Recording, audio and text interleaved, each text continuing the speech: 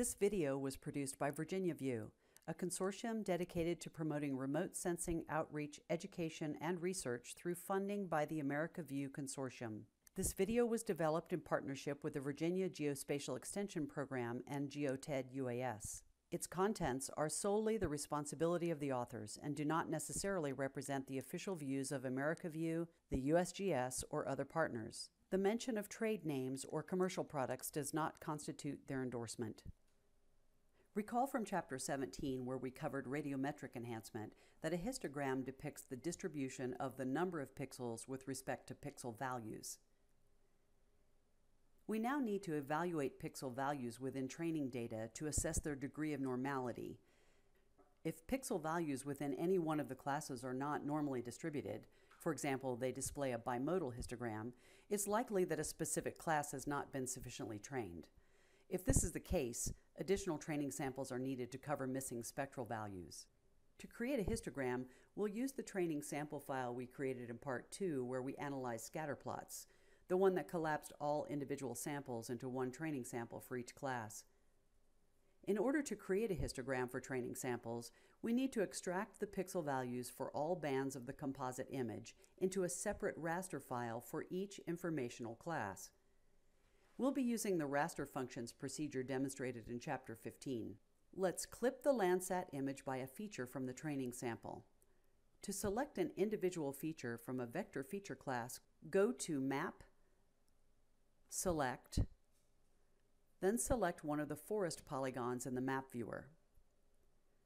This selects all of the forest features because we collapsed all of the separate training samples for forest into one when we started working with scatterplot. Now select the composite image in Contents, go to the Imagery tab and Raster Functions. Find the Data Management tools and select Clip. Set your parameters with the Landsat 8 image as the input raster, the training samples for the clipping geometry, use the Input Features checkbox, and under General give it a new name and set the output pixel type to 16-bit unsigned.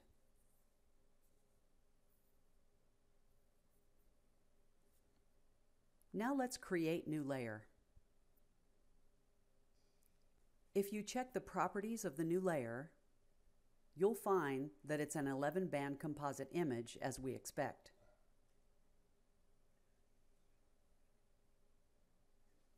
Turn off all layers except for Clip Forest. The 11-band composite image has been clipped to the extent of each of the forest training sample polygons. Set the band combination for this new layer to color infrared or 543.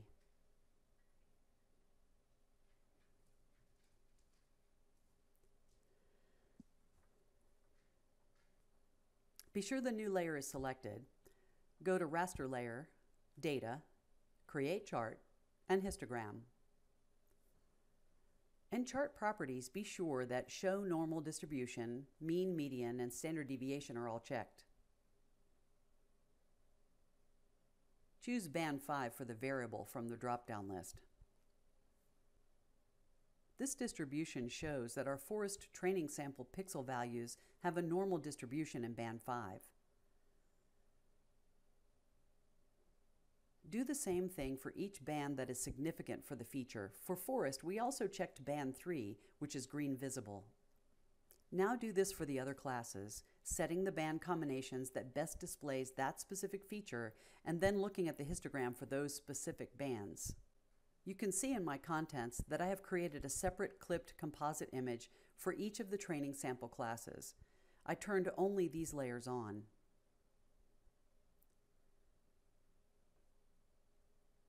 Let's look at agriculture's histogram for Band 5.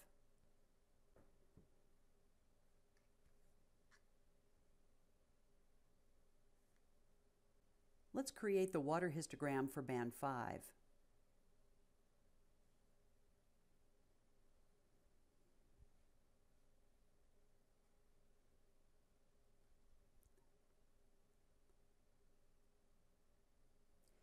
The distribution appears to be skewed to the left, but the majority of water pixel values are very low because clear, deep water absorbs and does not re-emit at most wavelengths. Examine each of the classes for normality in each of the significant bands. We state significant because for our 11-band Landsat 8 image, band 1 and bands 10 and 11 are not likely significant for our analysis. Determine if you need to add any training data to any of the classes. Now let's go to Part 4, Evaluating Covariance between Training Samples.